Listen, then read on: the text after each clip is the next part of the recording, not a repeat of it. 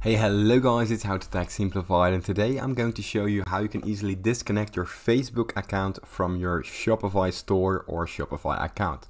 It's very easy, so let's get straight into it. The first thing that you want to do is hop onto your preferred browser and open up your facebook.com.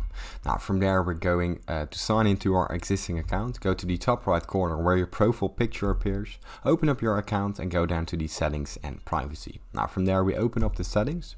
And inside these settings, we want to go to the left and we scroll down till we find the Your Activity and Permissions. Now here simply open up the apps and websites.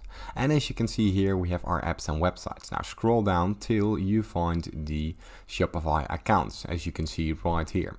Now here we go to View and Edit. And what we want to do here, we want to remove it from our account. As you can see here, the both will not be linked together anymore. Simply press remove. And that's about it.